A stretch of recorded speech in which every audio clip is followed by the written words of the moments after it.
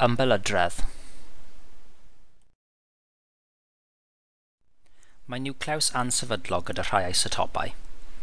Felly, mae'r isotopau hyn yn newid gan ryddhau ymbelydredd cyn cyrraedd cyflwr mwy sefydlog. Dadfeiliad ymbelydrol yw enw'r newid hwn. Mae 3 math o ddadfeiliad ymbelydrol sy'n bodoli. Mae pob un yn ryddhau un o'r canlynol o'r niwclews. Ymbelydredd alpha, ymbelydredd beta ac ymbelydredd gamma. Mae ymbelydredd alpha yn ryddhau gronyn alpha o'r niwclews. Gronyn alpha yw niwclews yr atom heliwm, yr ion heliwm 2+, sef 2 proton a 2 niwtron. Gall gronyn alpha gael ei atal gan dudalen denau o bapur, gan fod ei mas yn eitha trwm. Canlyniad y dadfeilio hwn yw bod yr elfen wreiddiol yn trawsnewid i fod yn elfen arall. Mae colled gronyn alpha o atom yn achosi lleihad yn y rhif proton gan 2 a lleihad yn y rhif mas gan 4.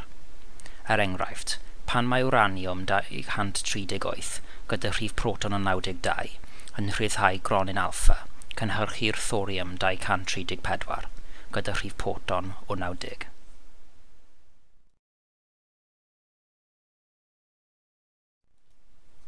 Mae ymbelydredd beta yn ryddhau gronyn beta o'r niwclews. Gronyn beta minus yw electron, neu positron os ystyrir gronyn beta plus, ond gwna'i canolbwyntio ar gronyn beta minus.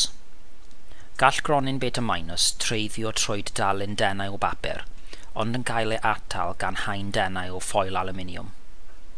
Pan mae dadfeilio beta minus yn digwydd, mae un niwtron o'r elfen yn cael ei trawsnewid i un proton ac un electron, y gronyn beta minus. Mae'r proton yn aros yn y niwclews ac mae'r electron yn cael ei ryddhau.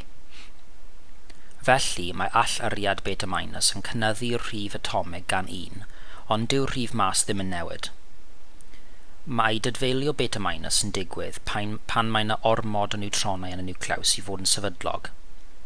Enghraifft, mae carbon 14 yn newid i nitrogen 14 pan mae dadfeilio beta minus yn digwydd.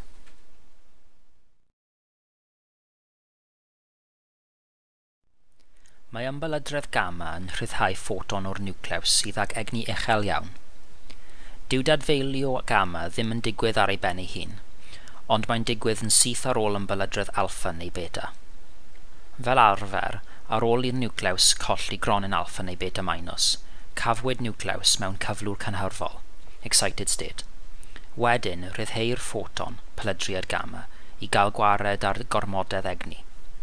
Gall pelydriad gamma treiddio'r fwy a dwfn, dim ond yn cael ei atal gan wal blwm trwchus iawn.